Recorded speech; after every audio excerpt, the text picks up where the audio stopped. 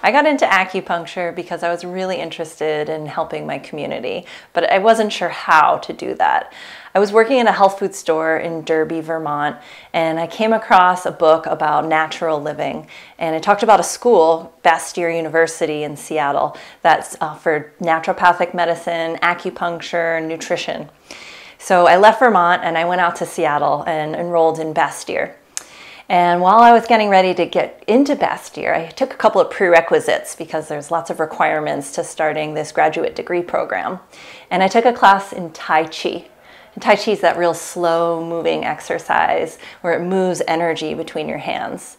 And that was it. I was sold. I absolutely wanted to study anything about East Asian medicine and energy. And that's where I found acupuncture. Bastyr University offered a Master's of Science in Acupuncture Medicine. It was a 3.5-year degree program, and that's how I got into acupuncture. So part of my history is that I used to work on cruise ships.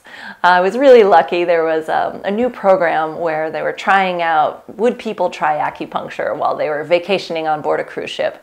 And I got offered to travel around South America and do acupuncture, and I thought, perfect. I went on board cruise ships, and it turned out with the right education, people are willing to try acupuncture.